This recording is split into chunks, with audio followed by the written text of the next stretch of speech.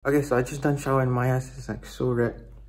Tapi tak adalah teruk sangat. Will be everything that I will be carrying. 2 bags, 1 small bag, few hats, umbrella, sanitizer, and then this one I'm not gonna lipat. I'm just gonna letak je dalam kereta. So I think we have everything ready. Almost 6 right now, but right now we're just going to wait for subuh. So and then after we pray, we're just going to pack things up and gerak to Iman punya rumah. So right now we are good to go.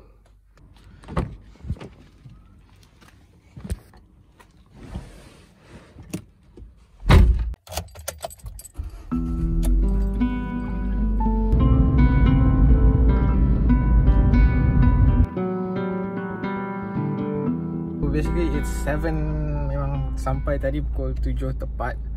But right now it's 7:01.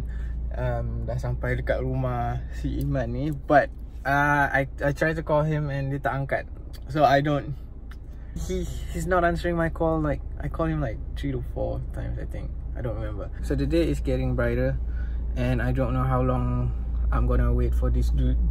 That I tried to call him a lot of times, but he didn't even answer the phone, so I don't know. Maybe I have to wait 1 or 2 hours and then I'm in the middle of a place that I don't really know. Oh, my eyes is still red and my face is just not ready for the day yet. But yeah, I ended up tekan loceng dekat dia punya rumah, and then he just came out and then he was like, "Wih, awal ni." And I was like, "Come on, make it quick, man.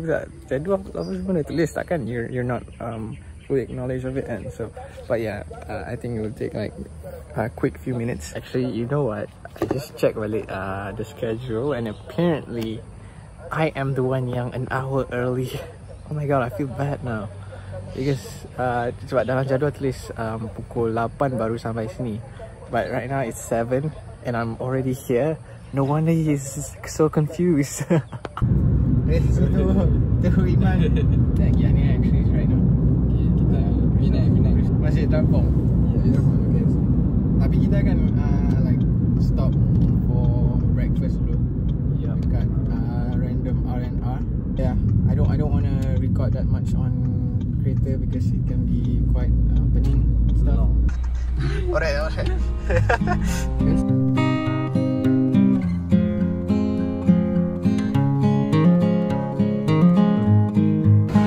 So sekarang kita ada dekat kita kat Perak kita dekat Perak. Kita nak cari makan. Kita tak baca signboard, kita main drive. Tapi kita sekarang nak cari makan, kita tak makan lagi, memang lapar. So it's very crowded kat sini. I'm not going to spend a lot of time here. Kita nak just makan. So this is our food and kita nak makan. So there you go. Tadi kita tak sampai Penang lagi, tapi kita dah makan nasi kandar. But right now kita on the way balik ke no. Right now we are on our way back to Penang.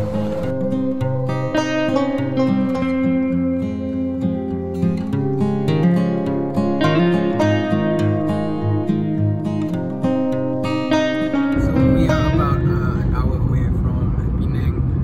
Iman have been driving. Tengok jalan. So Iman have been driving and I have been sleeping. So tapi sekejap lagi kita akan switch drivers when we nampak ada stop. So right now Iman is going to the toilet and we are changing the drivers because dia dah lenguh badan dia. So I will be the one who will be driving. We still have like 7:37. How do I right now it's 11:20 and then 12:32 will be our arrival. So sekarang kita dah arrive dekat Masjid Terapung Penang. So ada quite a few parking here and yeah, we will I'm not going to do much coverage on Masjid Terapung. So after this we will be heading to Penang Botanical Garden. Let's go to solat.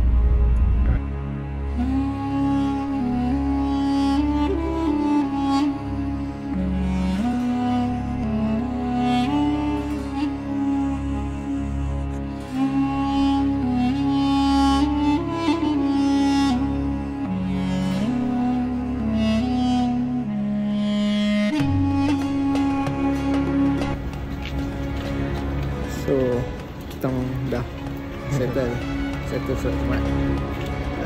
Sekarang actually kita on the way to check in our room first. Lepas tu baru kita pergi botanical garden. Kita sewa bilik je. Tapi sabun, ubat gigi semua kita bawa. Ubat apa, berus gigi kita bawa, ubat gigi tak bawa. Masing-masing harapkan masing-masing. So ni ada bilik kita orang. It's very small tapi okay lah, tingkap apa semua tak ada, but I think it's alright. Tadi kita orang ada a little bit of issue waktu nak check in. So I think right now for our schedule kita akan drag semua an hour late for our activities. So macam sekarang it's 3 lebih. Sepatutnya kita dah ada dekat botanical garden, but since that issue is unavoidable, we're gonna pergi pukul 4 jap lagi kot. So right now we're just going to rest first. Waktu kita check in tadi baru terfikir tandas tu kat mana. Dalam dia tengok tandas lah kan. Ada tandas ada. Cuma tak alright lah tandas dia. Agak susah lah untuk pergi dalam sabun bersih. sabun dengan bagi tak bawa. We just got changed. Kita orang baru dah tukar outfit, except Iman dia tak tukar pun. Dia tak tukar apa pun. So sekarang kita tengah nak isi minyak, and then surprisingly botanical garden is actually just 5 minutes away from us. 5 to 6 minutes, something like that. So it's very near. So right now it's dalam pukul 4 macam tu, 4-7 macam tu. And yeah, we're gonna explore a little bit part of botanical garden, because last time I went, I didn't get the chance to explore all the places there. So I'm gonna visit there again. So kita dah sampai. So right now we are walking on the way to the botanical garden. I am with my umbrella, dengan my hat actually. So yeah, sedih kan payung sebelum hujan. Always. So kita orang just stop sekejap tadi to take few pictures, and we are now climbing all the way up.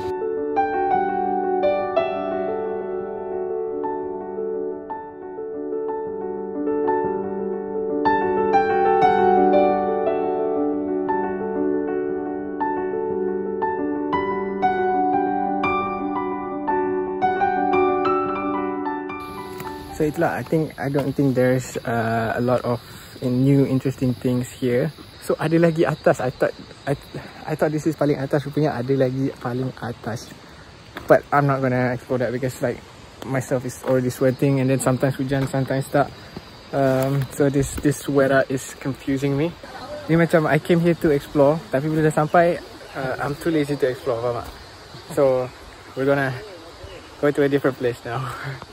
Oh, rupanya atas tu actually ada lagi something, but I don't know what it is.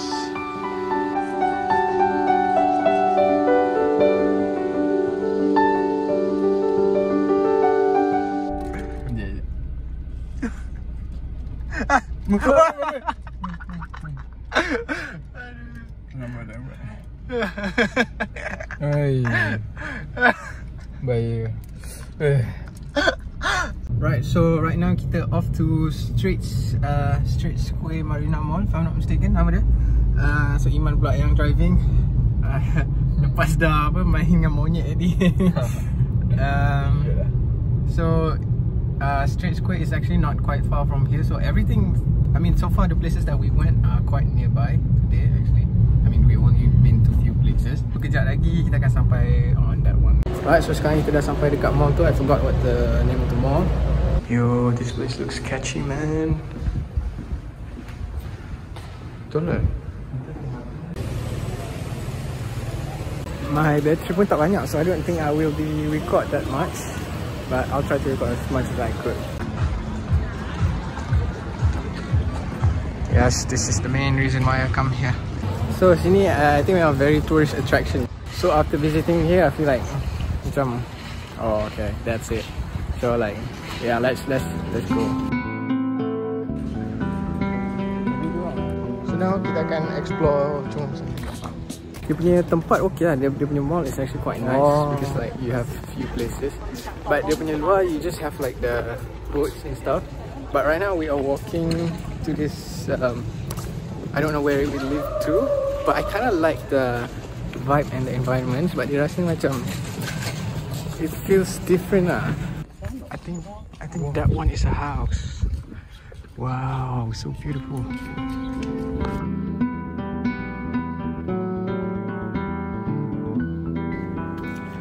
Look at the house. It's incredible because and then you look at front, you have the view of the ocean. I don't know where this one leads to, but I think this one housing area tu punya, I don't know.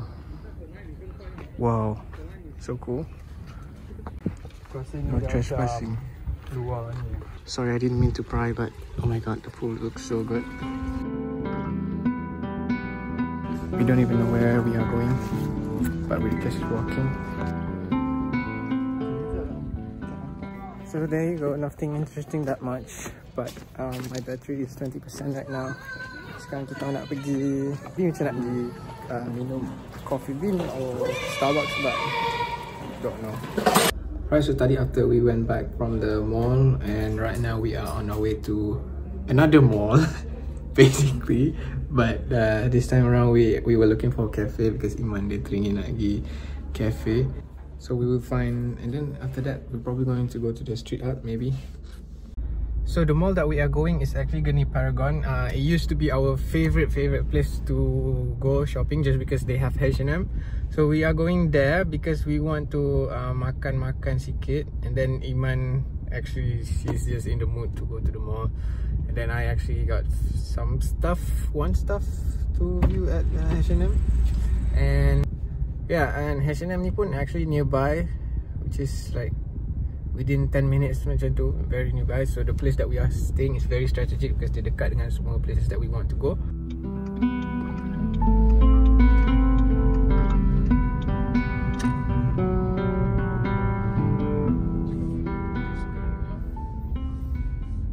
Right, so here we are. We have arrived Geni Paragon.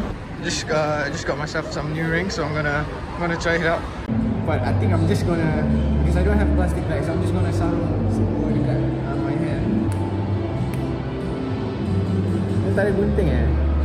Why will I bring gunting in my pocket? Look at my fingers. I mean sebab this one is a bit excessive. This one is okay I think. Sebab I don't have plastic, so I don't know where to put. So basically kita tak jumpa food court and time is running out. And come on, think, nak makan mana?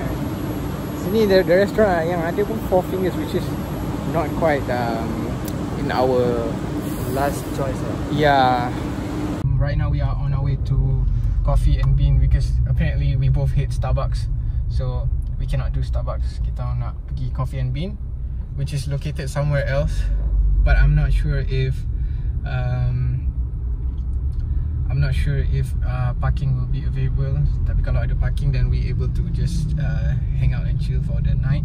But if not, then we're gonna have to find some other place to eat because kita orang the last time we eat was nasi kandar yang you guys saw. So we both haven't eat anything since, which is fruit yang Iman offer kat monyet tu. But yeah, apart from that, we both have an empty stomach right now. Alright, I think we both are here. So this is basically what we ordered, olio with salmon. Yeah, it looks good. And ini 20 ringgit something, 23. So untuk air pula, this is what I ordered. Dia basically tiru semua apa yang kita order, dia pun ni. Aduh. But this one is cookies and cream. I've always been a fan of this one. It's been few years I think since last time I taste this. So yeah, so I'm gonna eat this and drink this. Bye bye.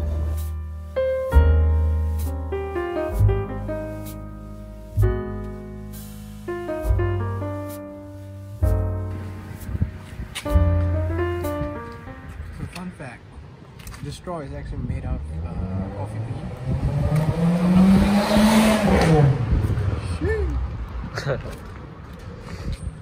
So you basically can eat, oh my god, so good. So you basically can eat the straw, but it's hard to drink sebab lama-lama dia macam melekit, cair. But it's a very genius and creative. Right now we are going to street art. It's actually sekarang pukul apa? Quick 10:16. Oh, it's still early. Okay, then kalau gitu that's good. So we are going to street art and hopefully we find parking there. Okay, we are here and we have parking. Alright, so this is supposedly to be the street art, so let's explore. I'm not sure if this is the right street art. Well, it's not as... I don't know, I think we got the wrong place lah. Kita tak tahu lagi. Ngantuk ke? Ngantuk tak? Agak. Kita tak tahu benda tu kanan ke kiri. Tapi nampak macam kiri tau. Tu kanan. Ha? Tu kanan. Oh, ni kanan lah. Ni kanan. Nampak macam kanan. Rasanya betul lah, tapi kita tanya macam clueless lah, tak tahu nak pergi mana. So I think kita parking actually somewhere around here. Now we somewhere here, tapi tak. Mana street artnya? Oh, this is street. This is art. Street art. Oh, kita baru jumpa. So this is lorong street art kan? Oh, not bad. Apparently the street is very wide and kita tak tahu mana satu nak pergi. So this is the street. It looks very nice. So look at the street. This is something like if you are in Japan, but you're not in Japan. But you feel like you're in Japan. Yeah, it looks nice. I don't know what else to say. It's not like it's mind-blowing. It's beautiful, it's nice, I love it. So dekat section ni tak ramai sangat orang, which is quite okay. And we've walked away so far from our car.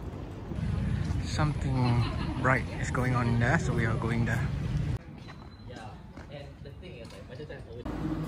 So right now we are just sitting here because we are very tired. My eyes are red. Alright, so I think we're gonna end the vlog here, good, and to be continued for tomorrow. Today was very fun, very productive, very packed. Yes, we will carry on this. We will carry this on for tomorrow. Bye bye. Thank you for watching.